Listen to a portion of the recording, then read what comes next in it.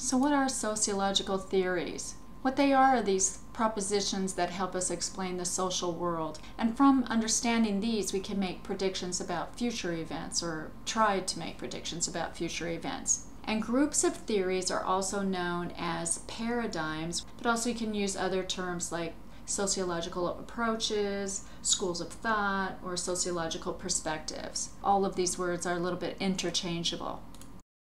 Sociology developed as a discipline basically in response to what was happening in society caused by the Industrial Revolution of the 18th and 19th centuries. Hundreds of thousands of people moved from the farms into the cities to work in factories. All of social life was in upheaval, and various theories tried to explain what was going on. Emil Durkheim lived in the late 1800s, and he's called the father of sociology. He's associated with the functionalist paradigm that we'll be talking about, and this is where he believes that all social structures serve a function, and that social structures actually maintain order and stability in society. He also talks about the collective conscience, which is the totality of beliefs and sentiments common to average citizens of the same society. Collective conscience is almost like culture, and we all end up subscribing to that. Collective conscience goes on after people die and can pass from generation to generation. So people enter society and they are shaped by society, and when they leave, society goes on. He also talks about solidarity, that people have a connectedness to a group, and the tighter the group, the more solidarity exists, the more common bonds, and the more cohesion. And when people don't have this, when people are disconnected from a group, or there's a loose group structure, people can suffer from anomie, which is a sense of normlessness. We'll talk a little bit more about each of these ideas in the following slides to make this clear.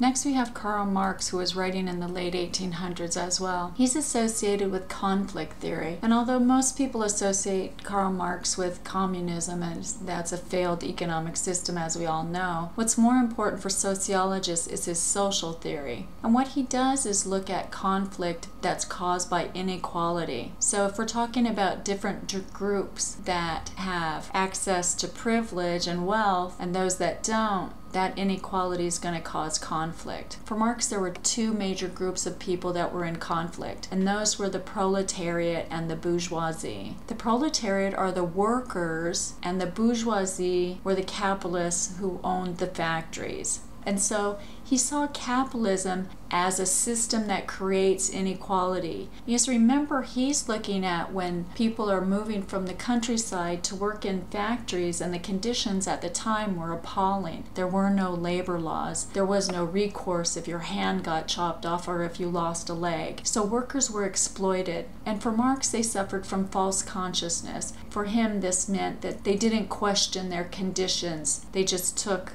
their oppression. In 1848, he wrote the Communist Manifesto, and this is where he famously said, "Workers of the world unite." He wanted unions to put pressure on factory owners so that the workers were no longer exploited. What he ultimately thought was going to happen was where all the workers would get together and overthrow the bad bosses, take over the factories, and then collectively work together and share alike. And in this scenario, this communist utopia, there would be no more private property because everyone would share in the means of production. Everyone would be owners. Of course, this communist utopia never has occurred. What ends up happening when countries go communist is they end up being controlled by the state. So Marx's ideal of the fair society where everybody owns an equal share and participates equally has never existed in the world. Next we have Max Weber. He was writing in the late 1800s and early 1900s. And similar to the other social theorists, Weber was interested in how society was becoming more industrialized. He's different from Marx and Durkheim because he started focusing on how our society was becoming more and more rationalized through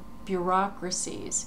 So if you think of Marx, you think of factories. If you think of Max Weber, think of offices and how we have bureaucracy. And he talks about how bureaucracies are so impersonal. Because of that, people are depersonalized because they work in bureaucracies and interact with bureaucracies, and they become faceless. He believed that contemporary life was filled with a disenchantment, and that bureaucracies and this rationalization process ended up dehumanizing people. So he was very pessimistic about modern society.